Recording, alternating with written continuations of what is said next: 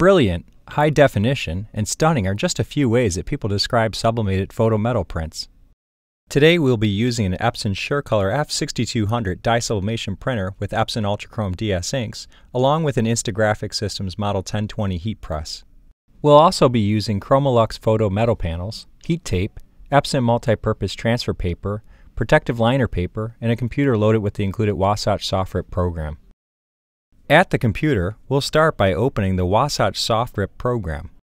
Once open, we'll select the printer in the appropriate imaging configuration.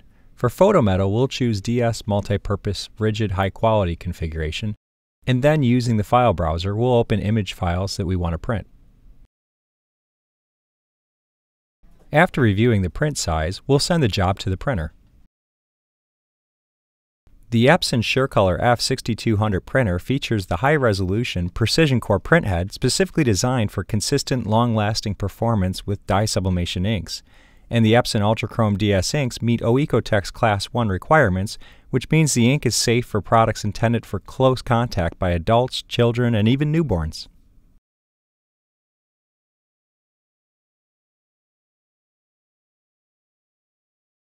At the heat press, we'll put down a sheet of liner paper to prevent any sublimation ink from soiling the silicon pad. Next, we'll lay down our printed paper on top of the liner sheet and then position the metal panel on top. Once the panel is aligned, we'll use heat tape to secure the paper. Then we'll turn the print over so that the paper is on the top. We will repeat the steps until all of the images are laid out on the press.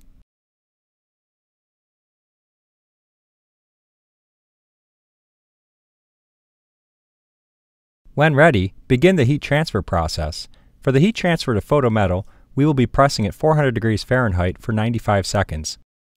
The Insta 1020 heat press features a 39.4-inch by 47.2-inch upper platen and reciprocating lower tray system that can operate in manual, semi-automatic, or fully automatic mode for increased productivity.